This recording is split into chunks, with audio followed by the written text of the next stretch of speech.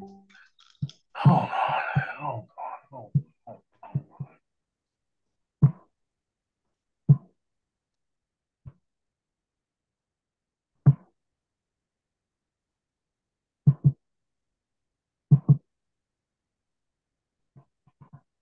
How do I wait?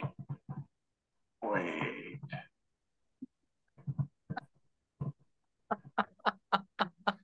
Yeah.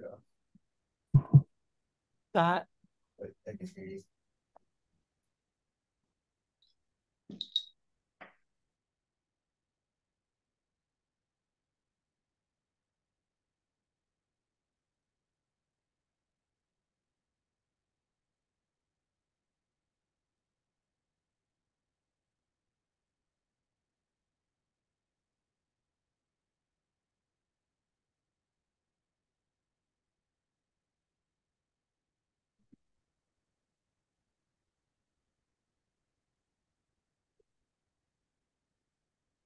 Okay, so for some of our friends that just joined, we are, Patty has put a link to the home base in the chat.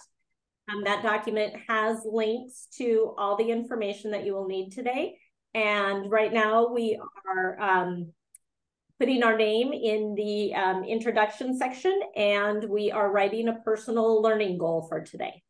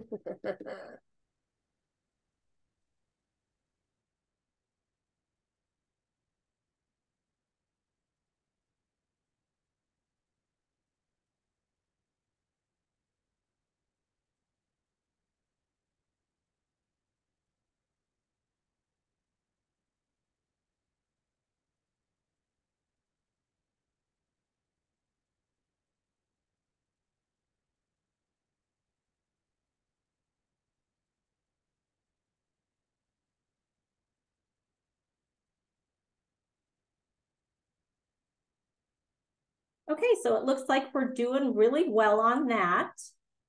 Again, for this, first we're going to talk about the foundations of PBIS and kind of across those tier 1, tier 2, tier 3. We're going to dive a little bit into those foundational beliefs of the UDL framework. And then we're going to talk about the restorative practices cornerstones. And those will be the 3 areas that we are covering today. So still on that same home-based document, I see some of you are already doing that. If you wouldn't mind letting us know what brought you here today. What aspect of this series kind of appealed to you? So please feel free to type that into the home-based document.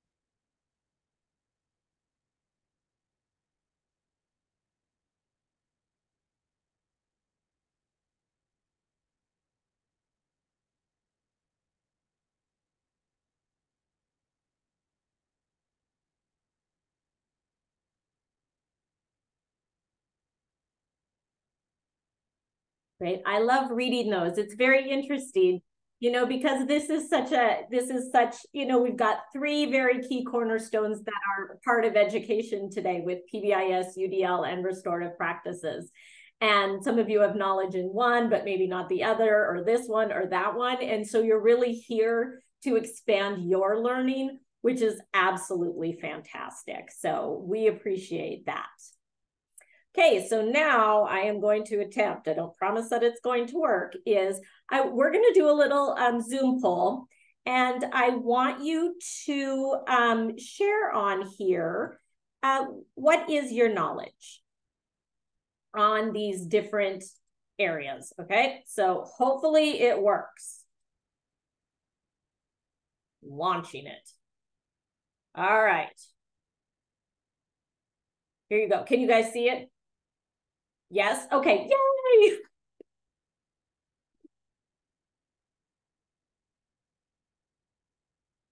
All right.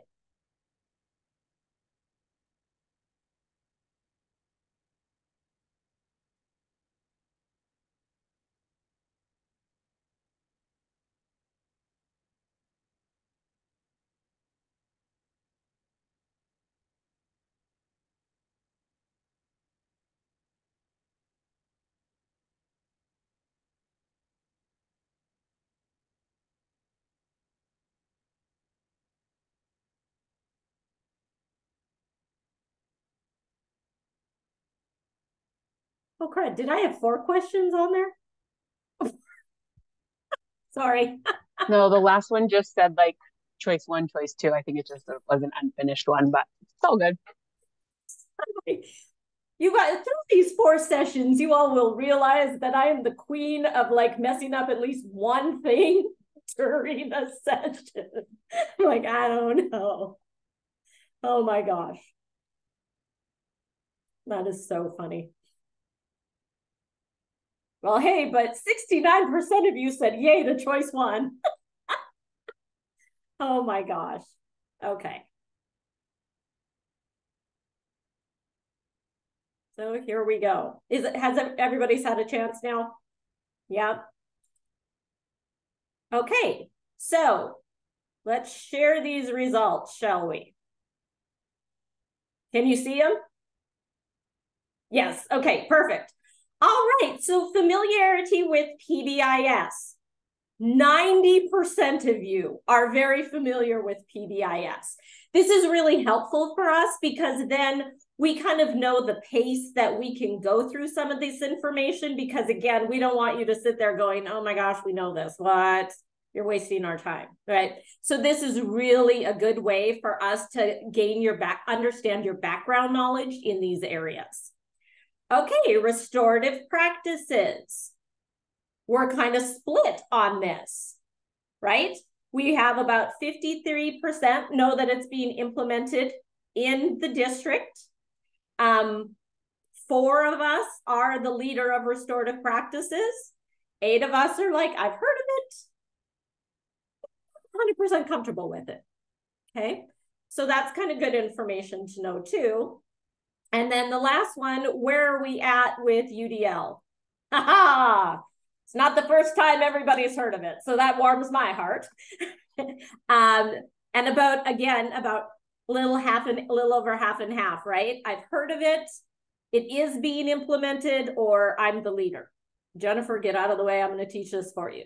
So that really kind of helps us understand, you know, how much we need to dive into this information and how much we can just kind of like quickly go through some of it. So thank you very much for participating in our poll.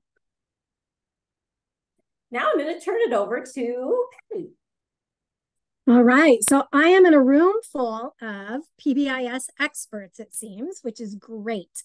What I intend to do today is kind of do an overview. So for those of you who are very familiar with this, sort of think of this like a little recap of all the things that should be going on your campuses and within your district if you're implementing PBIS. For the 10% of you that are brand new to this, Know that our expectation is not for you to walk away knowing fully how to implement PBIS. That's something that takes between 1 and 3 years to really learn how to do and get good at. But this will give you a nice foundation of understanding what some of the core components of PBIS are. And hopefully it'll motivate you to want to seek out some additional in-depth training and support from your local technical assistance center to get it going in your district or on your campuses.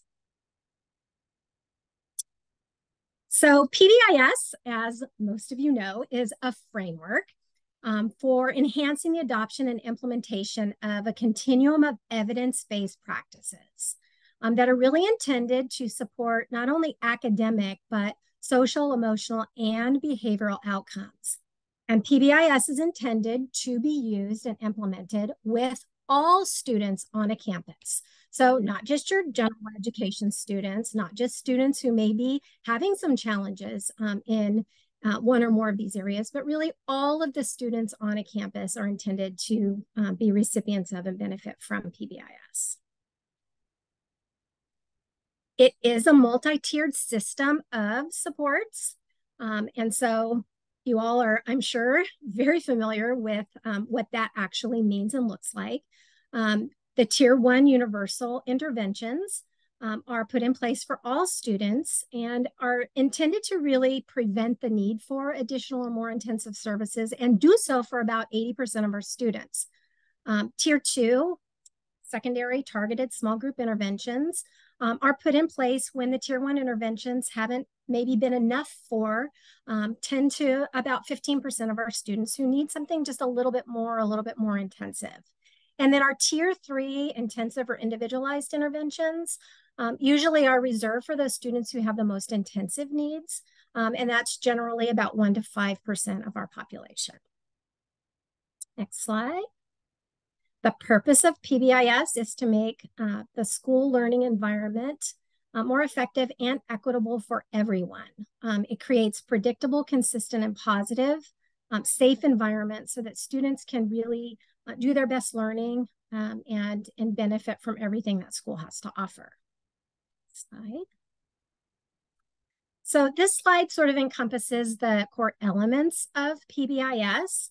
At the center, of course, you see equity, which is central to all of the work that we do. We want to make sure that all students are accessing and getting equitable access to everything that schools have to offer.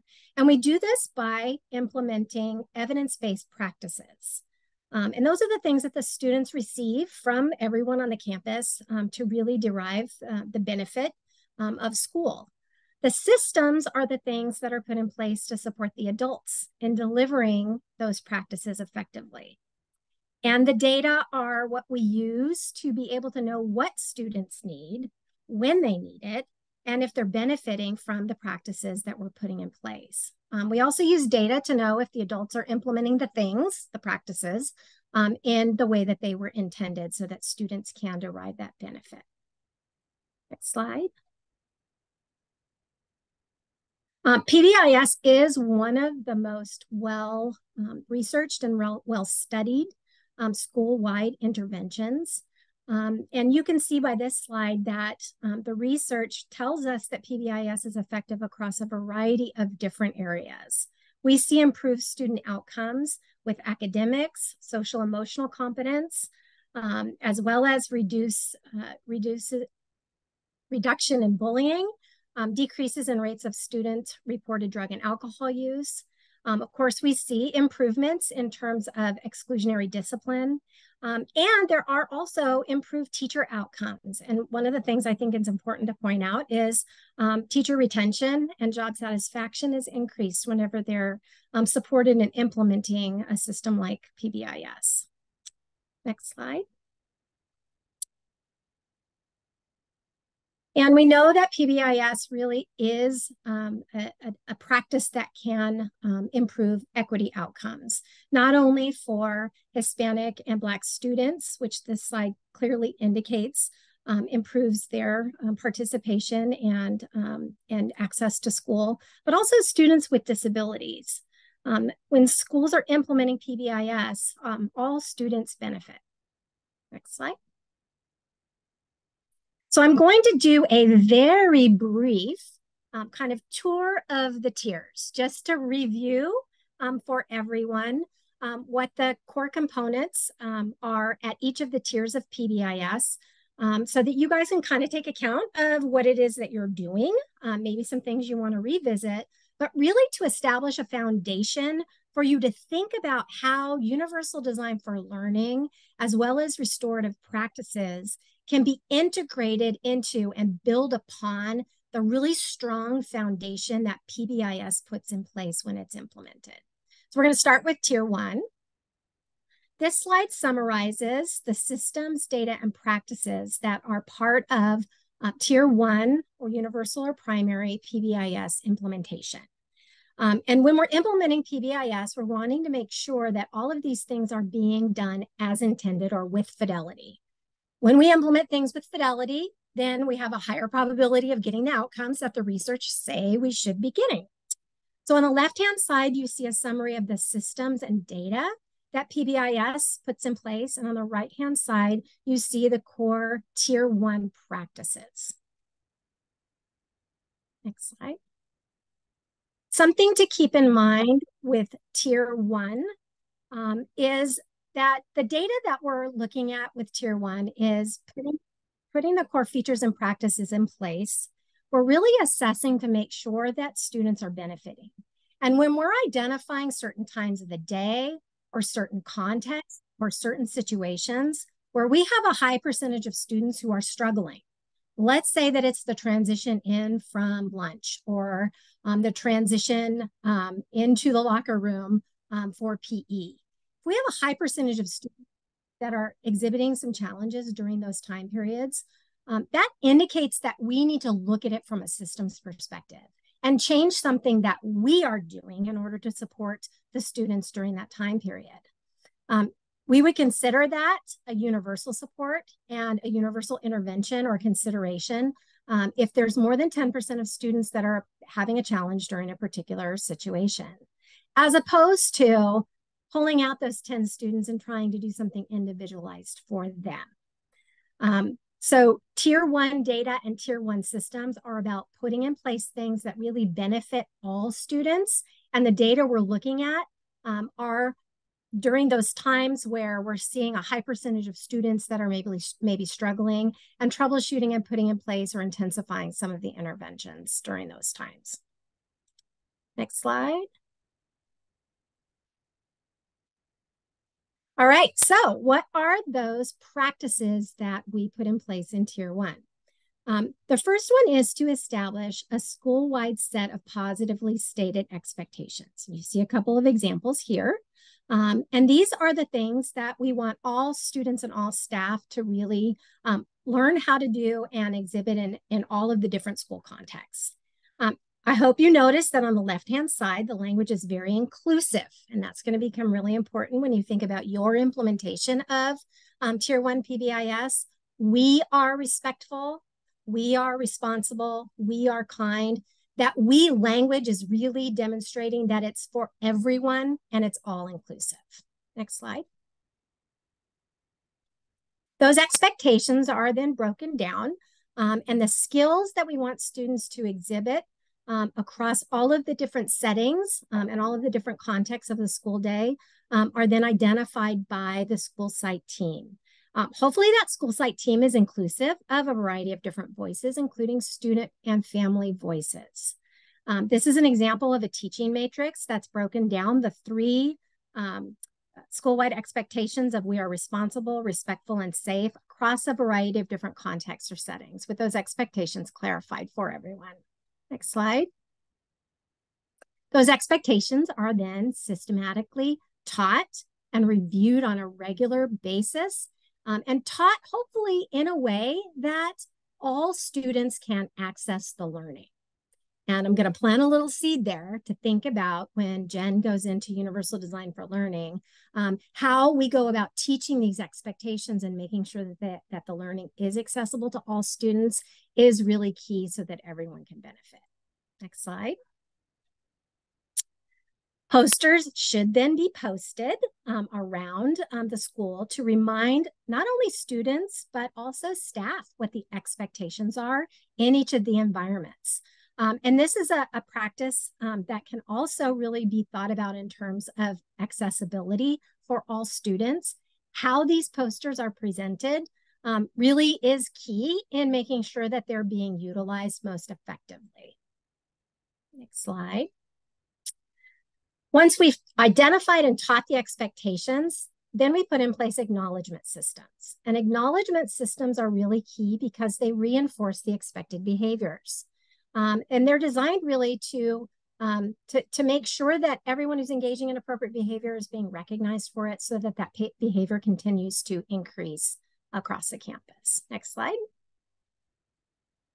The goal is for there to be more positive interactions with students than corrective or negative interactions with students and between students. So we aim to get all staff on campus using that acknowledgement in a 5-to-1 ratio, 5 positive interactions per every 1 corrective or redirection that's being given to students.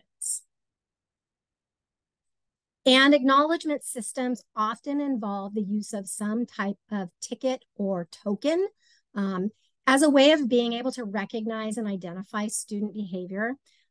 This is a way of, in some ways, collecting data on how frequently students are being acknowledged, but also it adds that little bit of extra incentive because these students are then exchanged for other types of rewards that students on that campus find most valuable. And another little plug for UDL and for you guys to think about, not every kid and not every campus is going to value the same things. So those acknowledgement tickets and what they are traded in for or exchanged for really needs to be considered when you're designing and implementing your PBIS Tier 1 system. Next slide. And the final component of Tier 1 is really thinking about and defining those unwanted behaviors and determining as a campus what types of behaviors are to be managed by staff versus which ones raise to the level of needing an office referral or to be managed through an administrator or site principal. So the definition of those unwanted behaviors and really defining based on the culture of the campus and based on the student population, what those behaviors are, who's going to be managing them, staff or administrator. And the next slide. Identifying then a continuum of responses to those behaviors and making sure that everyone knows what those responses to those behaviors should be is a key component of that Tier 1 implementation. Next slide. All right, moving really fast because I know you guys all know this, but Tier 2 are the targeted or group interventions. Keeping an eye on my time. And Tier 2, something really important to consider is that kids aren't Tier 2 kids. Kids have Tier 2 needs sometimes, and that variability exists across all learners. I may be really good at certain things and need some additional support in other areas. And students are going to be the same way. So Tier 2 is not a student, it's an intervention that a student might receive in an area of need. And that's an important consideration when you're thinking about your Tier 2 interventions. Go ahead. So Tier 2 data systems and practices. The data is what tells us if a student is needing something more than what's offered at Tier 1. And when the data indicates a student needs something more, then they are identified to receive an additional intervention. And those interventions can range. In fact, Jen, if you want to skip forward a couple of slides. Right there. Whoop, back one. There it is. This is an example of some of the Tier 2 interventions that you may have being implemented at your school sites. So you might have some group interventions going on for social skills, for academics. You may have some counseling groups going on for different needs, like maybe a group that is struggling with how to make friends. There might be a friendship group on campus. You may be implementing check-in, check-out, probably the most widely implemented Tier 2 intervention. Or there may be some groups that are receiving some interventions around attendance and attendance improvement. And then finally, finishing the tour of the tiers. Tier 3 are those intensive individualized interventions. And these are available to students who, in addition to Tier 1 and Tier 2, might have more extensive needs and really could benefit from an individualized, more intensive intervention. Sometimes this might include one-on-one counseling. Sometimes it might include an individualized behavior support plan or something like that. If it's more intensive than that, we may bring in community partners in order to support not only the student, but the family and some of the community needs that are going on as well. And Jen, if you want to skip forward to the last slide there, right here. That one. Thank you. All right. So how is PBIS continually relevant in this constantly changing educational landscape? The reason we wanted to offer PBIS as the foundational piece, number one, is because it is the most widely implemented school-wide educational initiative in our state. We have over 2,300 schools in California implementing PBIS as of today's date. And over 1,800 of them are actually doing it, at least at Tier 1 with fidelity, meaning they've got all of those essential features happening at Tier 1 really strongly. PBIS helps to organize and integrate your systems and your data.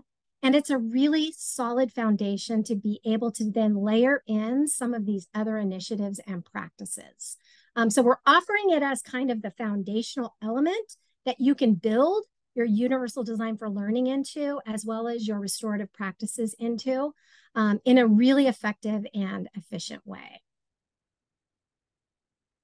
So I think what we're going to do now is send you guys into a brief little breakout room.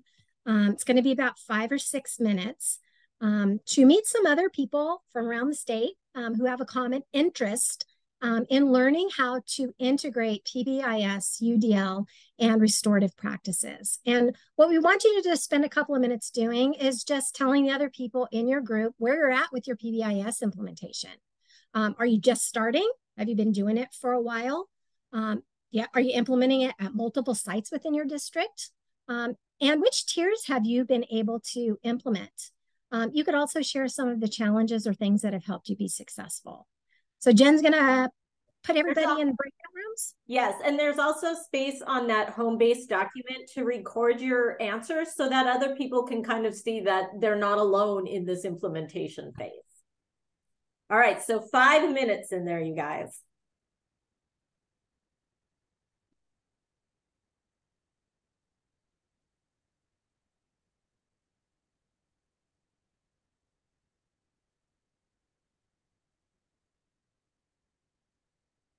Back.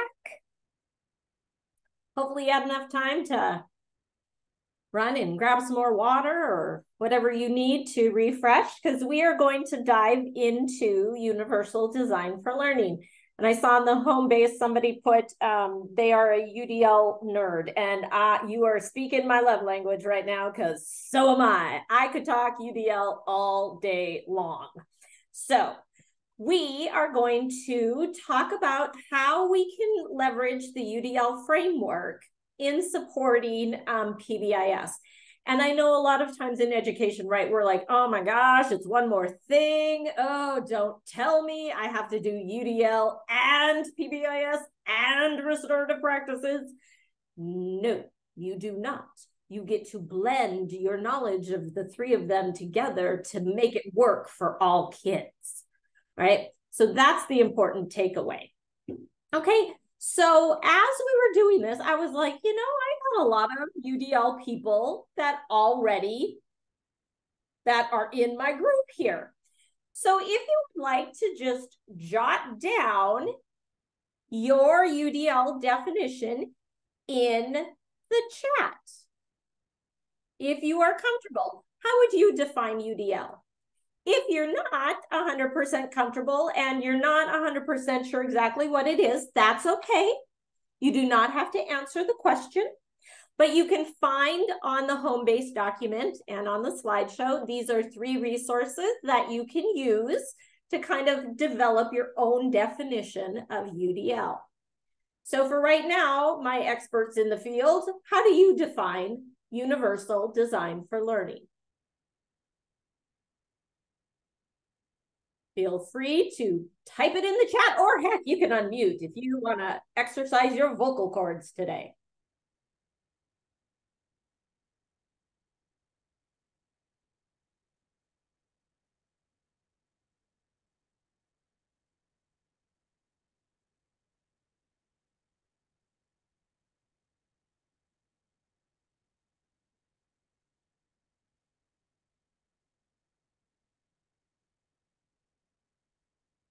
Anybody? All right, here we go. Oh, now we're cooking it. Took you a minute to type. See, I'm just not even thinking right. My goodness, tell me, slow my roll. Say, Jennifer, slow your roll. We're getting there. All right, so it is a means by which we allow students and teachers to provide targeted opportunities for differentiation. UDL considers all learning modalities in planning and provides ideas and solutions for any unforeseen barriers. UDL is creating access to all learners through multiple pathways. Learning, the instruction, and the environments are designed to mitigate barriers and increase access for everyone. UDL is a model for learning that makes starting accessible to all learners, but also places no limits on depth and enrichment that can even an advanced learner can gain from. I love this. It's a way to support students and support learning through different avenues, right? It's a way to understand that you can teach in multiple ways and students are going to learn in multiple ways, and it helps us remove those barriers. Oh my gosh, you guys could totally teach this course. What? Look at that. Look at that. Oh, the use of research-based practices. We love evidence-based practices, Greg. Thank you very much. Appreciate that, right? We use those practices to address the variability of our students and help minimize those barriers. Awesome. You see, you guys know what you're doing.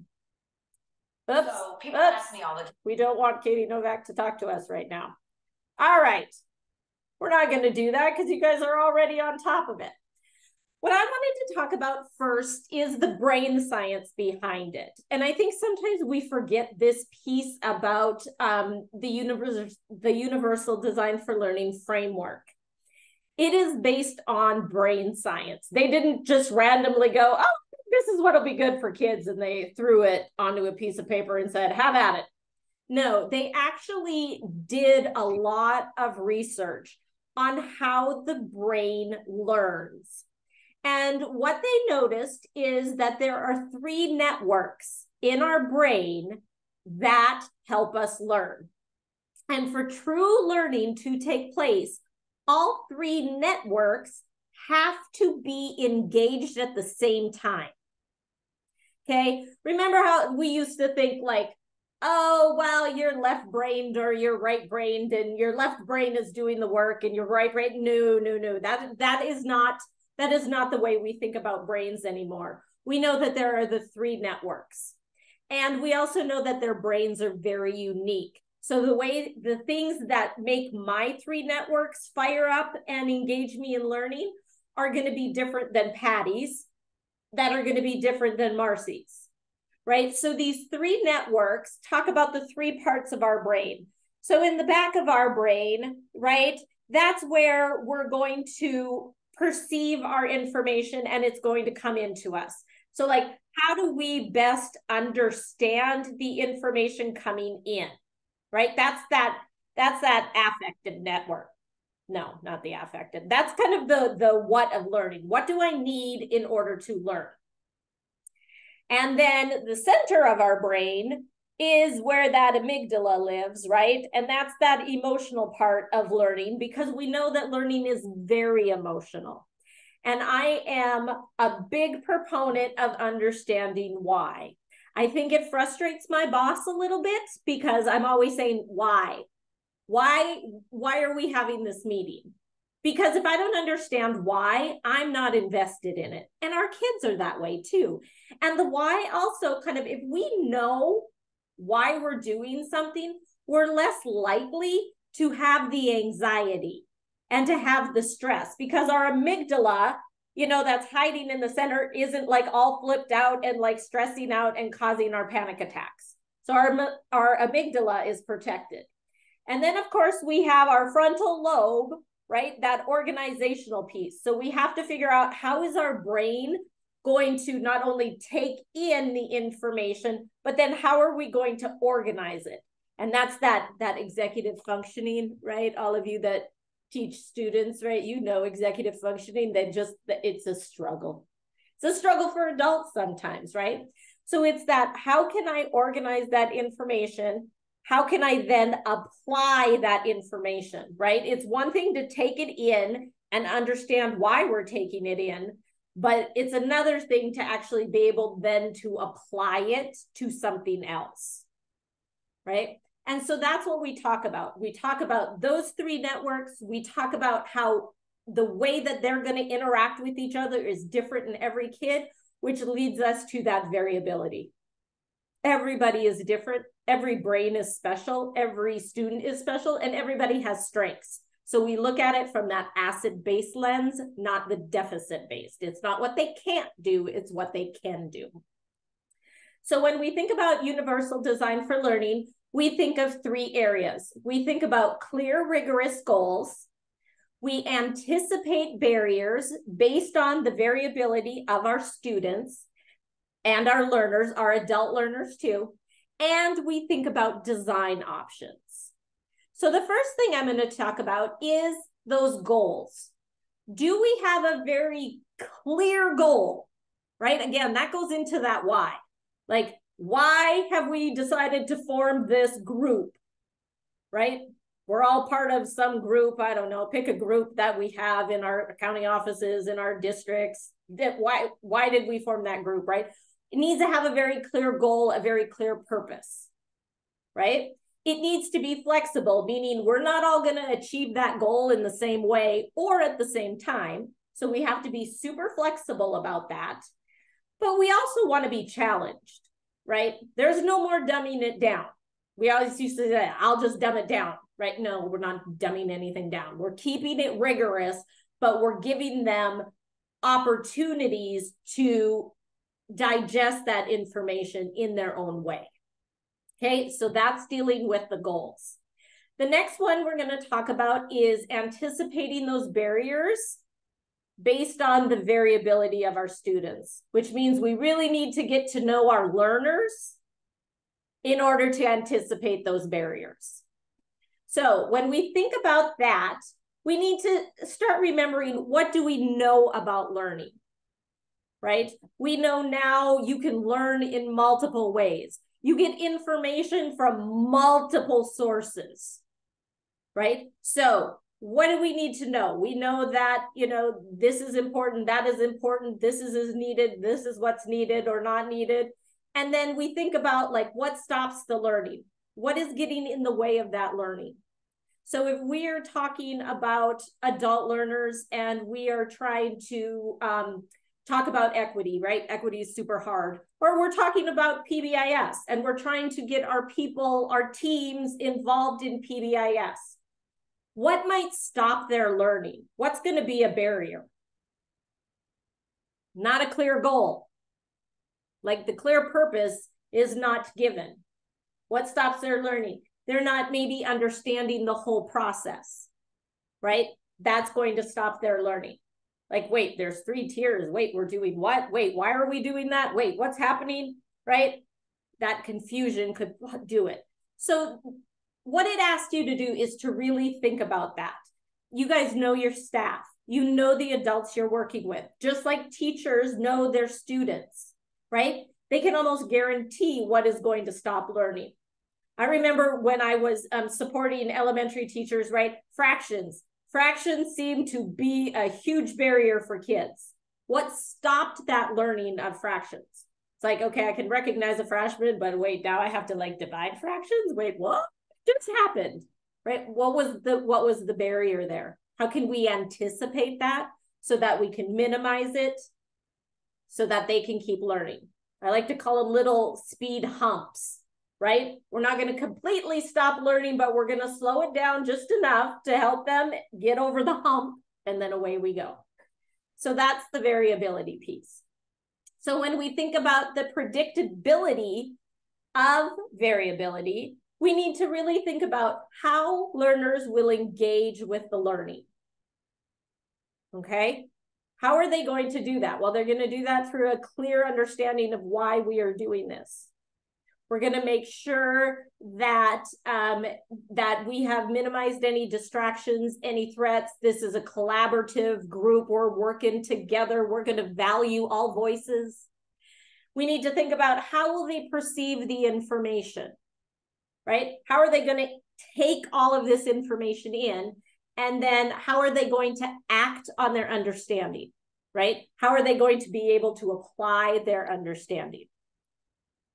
So then when we think about our design options, we go into that even more. So when we think about how will they engage in their learning? So when we think about teaching the PBIS rules, right?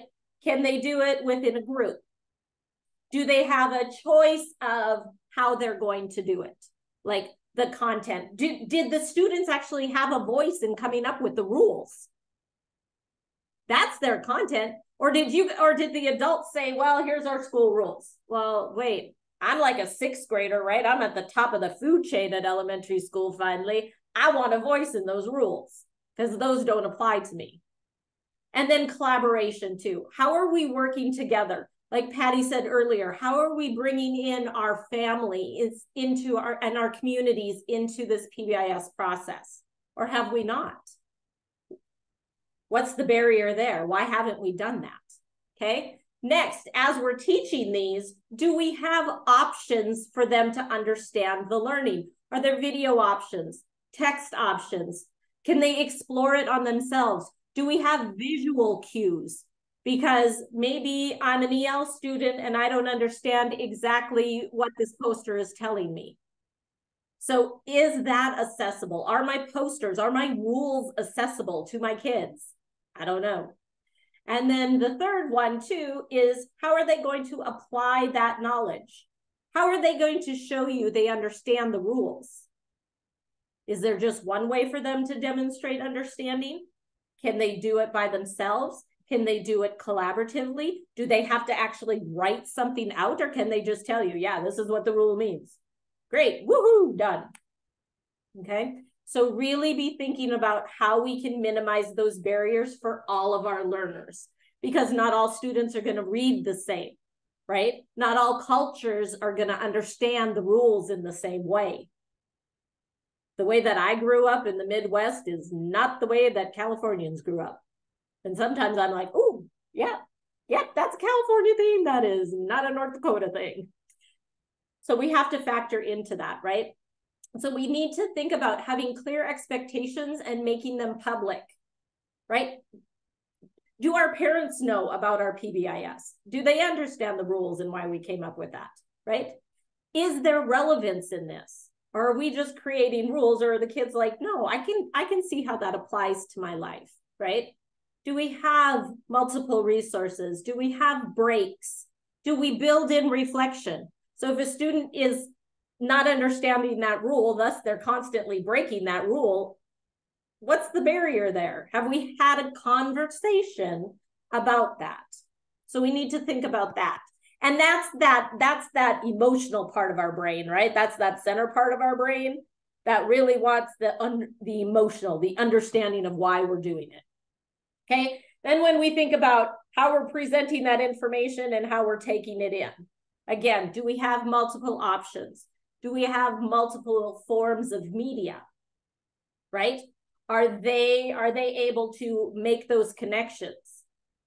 Like, I'm not grabbing food off people's plates. Here's why I'm not grabbing food off people's plates in the cafeteria. Oh, but wait, in my family, we do. How does that work, right? Are they making it connections to real life? So for example, if we're talking about, well, in a restaurant, you wouldn't do that. If we're talking about cafeteria, Well, if 80% of our kids are socially, economically disadvantaged, maybe a restaurant isn't the best example because maybe they really don't go to restaurants. So how are they going to understand and make that connection? Okay, and then for that executive functioning, that frontal lobal part of our brain, right? Think about, do we have images for our text too, for our kids to make sure that they have that picture that also connects to those words? Do we have it in digital? Do we have multiple tools for them to show their knowledge? Pick a tool. And I'm not talking about necessarily electronic tools either, right? Piece of paper and a pencil. Written or verbal responses. Do we have an agenda? Do we have a schedule? Do they understand it? Do they have their own goals that they are setting for themselves? We need to think about that as we start thinking about our PBIS and how it is going to be accessible for all of our students. Okay, so on the home base document, you will see a little section that says barriers. I want you to now think about, as we were talking about barriers and I gave you some examples, I would like you to share your thoughts on that home base of where are you starting to see barriers in the learning, okay? Especially around PBIS. So if you're just starting your PBIS or maybe you're not there, you can think of like a barrier within your context, right? So you're the manager of like Jennifer, and Jennifer's really difficult and really wants to know why and have all the information presented to her at once. And it's a barrier when she doesn't get it, right? What's the barrier there? And maybe how could we minimize that barrier? Okay, so I'll give you a couple minutes to kind of write down some ideas and some barriers that you're already seeing in your context.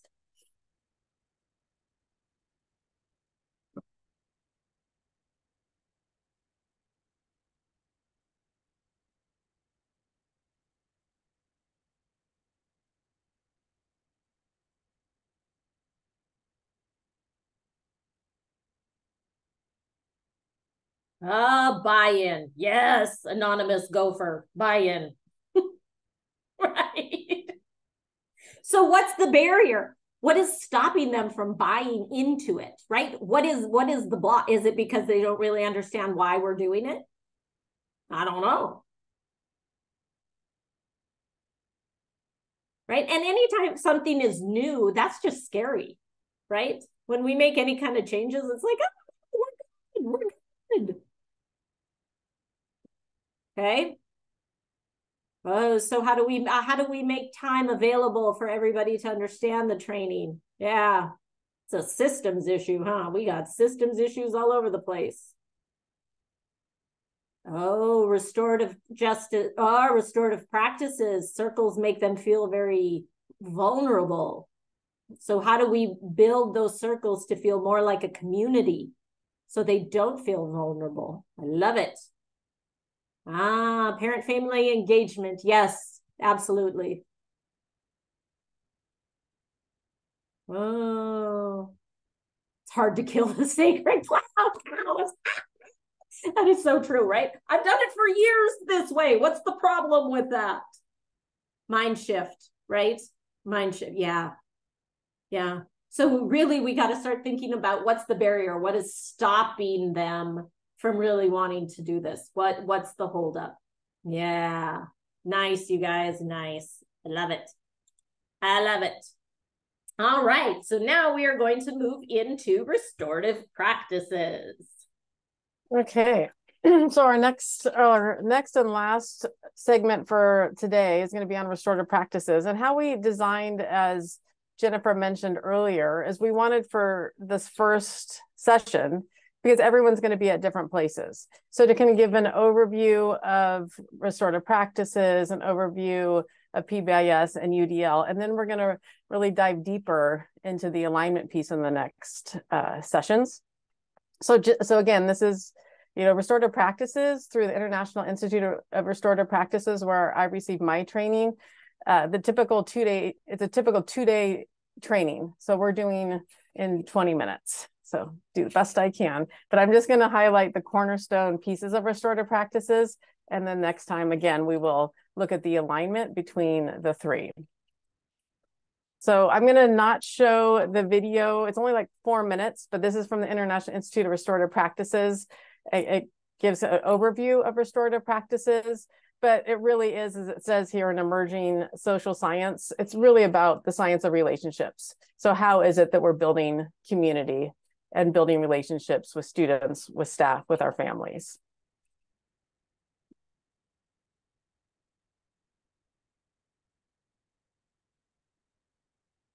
And would anyone, so we have some different voices in the room, would anyone mind reading what are restorative practices? I can. Thank you, Tina. Restorative practices are a framework for building community and for responding to challenging behavior through authentic dialogue, coming to understanding, and making things right. Okay, great.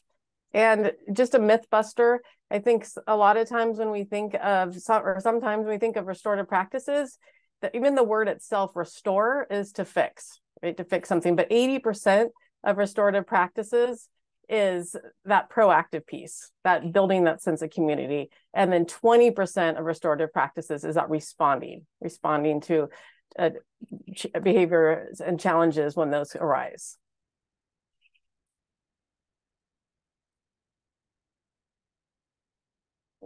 Yeah, thank you. So just some outcomes of restorative practices. Again, the one that really resonates, that 80% is building the healthy relationships between educators and students, but we're also looking at reducing and preventing harmful behavior. And when harm does happen, how are we restoring those positive relationships? And how are we dealing with conflict and bringing students back into the community when harm has happened?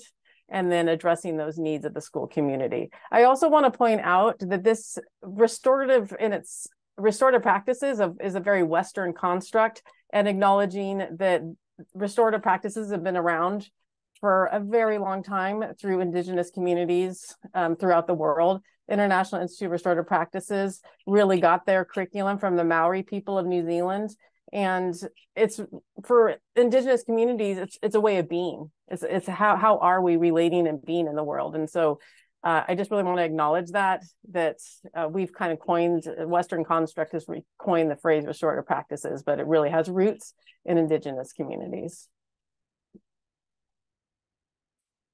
All right, so would anyone else mind reading what's the fundamental hypothesis of restorative practices?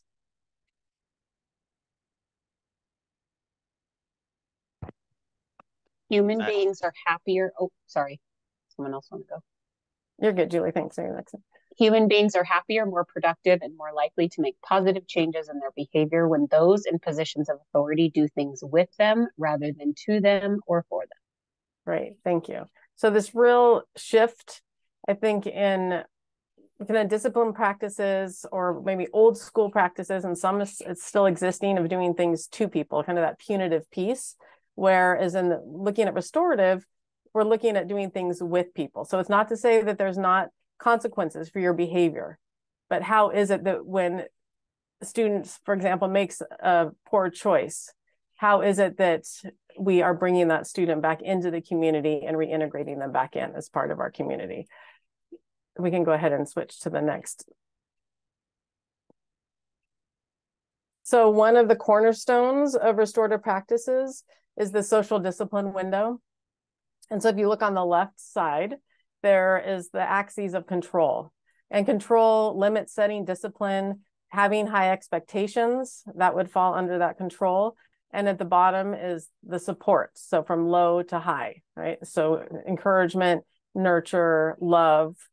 And if we look at the top left box, and then think about for a second, and some of you are very familiar with this, and for those that are new, that's just a learning more about what the social discipline window is all about. So if you were in the top left box and you had high control, so think of it, if you were a fly on the wall in a classroom, high control, super high in control, low in support, what would that look like, sound like, feel like, and you can unmute your and just popcorn out. You can put it in the chat. But what would that feel like, look like in a classroom that was high control but very low support?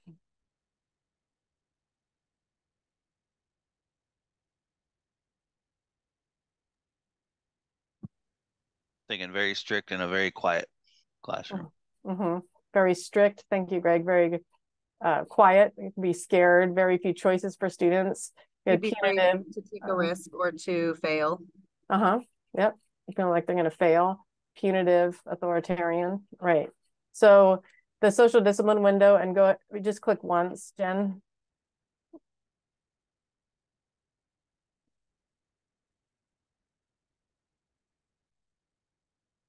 Okay, so that's, yes. So if you're high in control and low in support, that's in the restorative social discipline window, it's doing things to people, the punitive box. So if we look at the bottom right-hand corner and say you're in a classroom, a fly on the wall, high support, like super high in support, super encouraging, nurturing, caring, but very low control.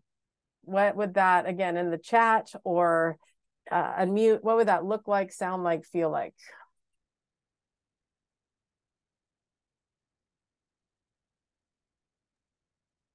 Kids running wild. Yes. Yep. Kids running wild.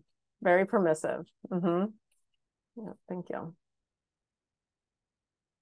Yes. So yeah, let's go ahead and reveal that box. And that's right. You're doing things for people, right? The permissive. And then think about the fly on the wall in a classroom that's very low in both. So low control, low in support. What would that, again, if you want to unmute or put in the chat, what's that going to look like, sound like, feel like? Chaos. Yeah. Kind of think of it as a teacher that might have their like ready to retire, feet up on the desk, and just checked out. Give me one. All right, Jen, go ahead and reveal that. Thank you. So that's the not box. That's neglectful. And then what we want to strive to be is within the restorative window is in that high control, high support. So if you're in a classroom that's high in control and high in support, what would that look like, sound like, and feel like?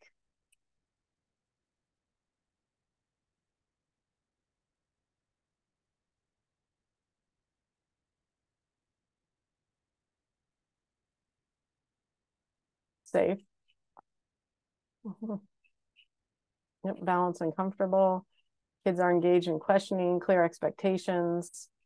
You know, those classrooms where it can be noisy, it can be loud, kids are moving, but the teacher has that control and able to get them back, right? They have those clear expectations.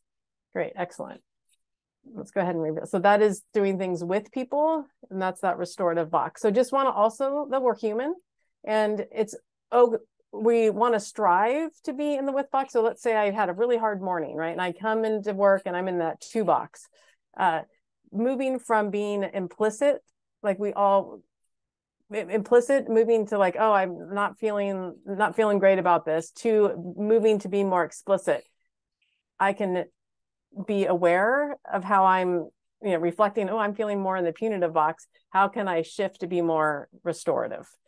There's also times when it's totally appropriate to be in the 2 box. If there's a fire drill, I am not going to gather everybody in a circle to say, how do we feel about lining up to go outside, right? So we move around these boxes, but with being explicit in our practices, how is it that we can shift to be more within the with box?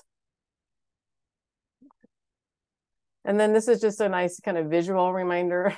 So high control, high support, Breakfast Club, low support, low control in that 4 box, The Bad Teacher movie with Cameron Diaz. And then Hagrid, he was very high in support and low in control.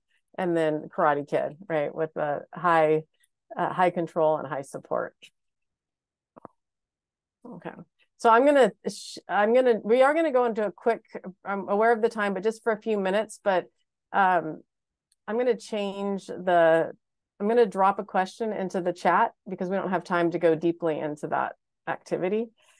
So just give me a second. So just for a few minutes, hold on.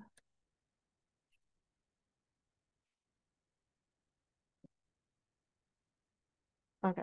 So when you think about the social discipline window, what is resonating with you about it? Why is it important to strive to be in the with box of having that high control and high support? So thinking about your setting, and what's working at your site. Maybe there's a lot of times that we are working and you see your site working in that social discipline window and that restorative with box. And then how is it that we can shift and maybe even strive to be more in it by what changes or what barriers are in the way that are preventing us to do that. Okay. And then we got, all right, so we'll go ahead and do a few minutes in the breakout rooms.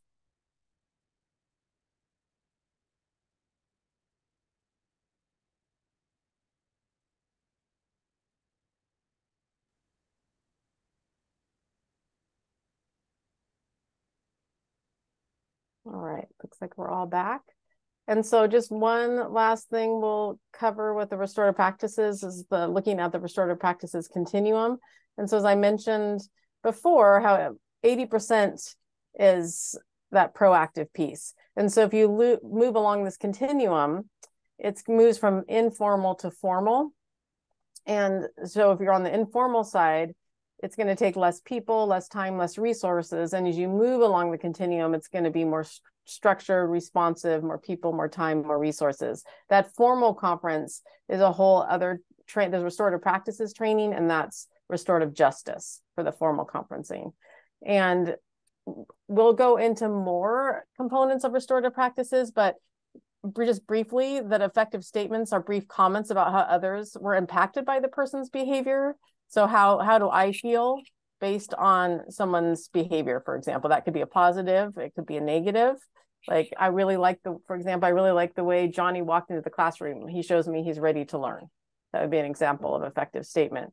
And then effective questions that take it one step further. And there's a series of questions that you moved through with a student to ask, you know, who was affected, how they were affected, and how is it that we can make things right.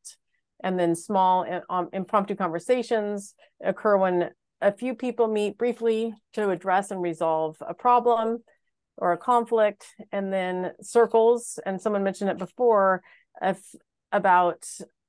it's really important with circles that you really start with that proactive piece of building that sense of community. Because if we jump in to responding when something happened and we don't have that sense of community built, that's going to be, it could be a challenge because students might not feel as safe to be a part of those circles.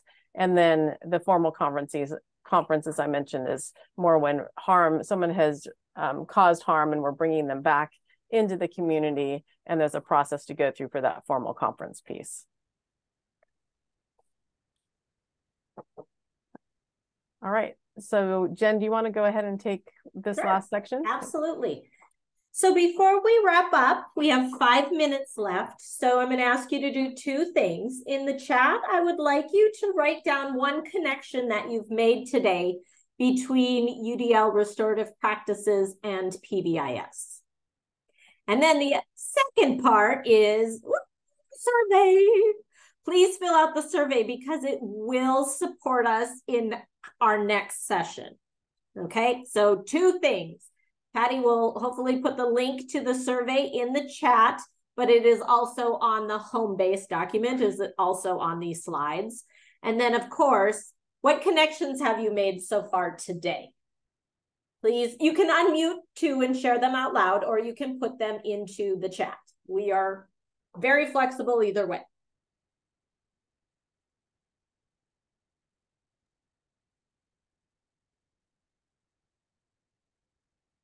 Someone said the with part, all of these really are engagement based and focused on support.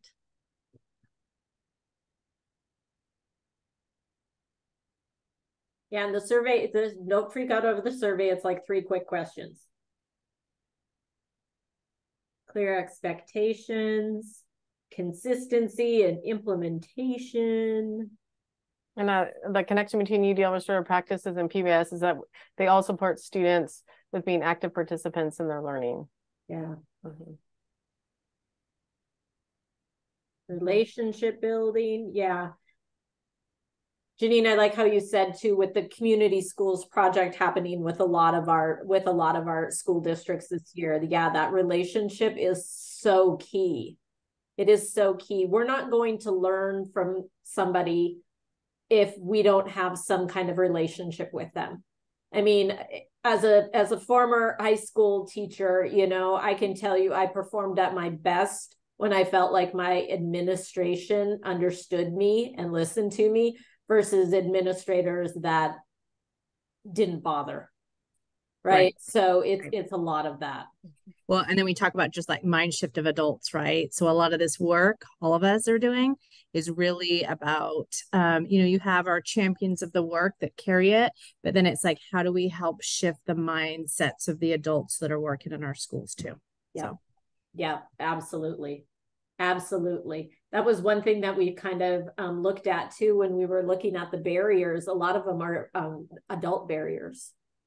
It's not necessarily the kids can't access it. It's the adults that. And so that's interesting.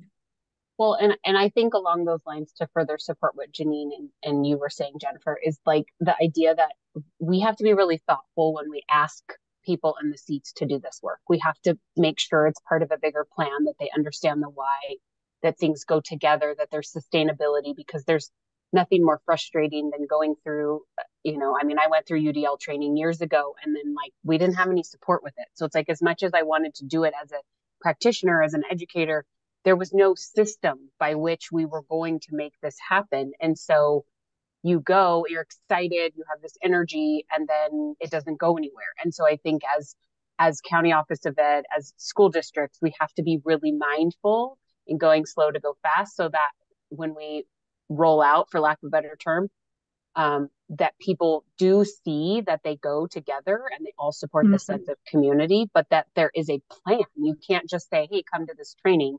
You can't just start PBIS and then don't have a plan for sustainability, right? And that, I think that goes for all of these things. Yeah. And why they can take hold or they can sort of stop dead in their tracks. Mm-hmm. Yeah. And I love in the chat too, you guys have done a really good job with that idea of really having those connections in the support and having everybody be active participants and understanding that everybody is part of a school. A school is a community. And so how are we really building that sense of community and understanding that learning is emotional, right? Whether it's adult learning or student learning, and how are we really going to, support that and have those clear expectations and goals, man. I'm like, even if I don't like the direction it's going, if I understand the goal of it, I still will do it, right? But if you're telling me this is what we're doing and I don't see why or the purpose of it, it's really hard for me to like join in on the fun. I'm like, oh, heck no, you're not making me do that. Yeah. I love it. I love it. And that consistency. Yeah. Everybody's valued and they're seen and they're heard. Yes. I love it. All right, you guys, it is 4:30. So I appreciate you being here. Again, session 2 is coming up in November, and we are going to talk about those school-wide expectations and routines and how we can use and utilize that UDL and restorative practices to make it rock and roll. All right, so if you have any questions, everyone, reach out, and thank you so much for coming. Thank you.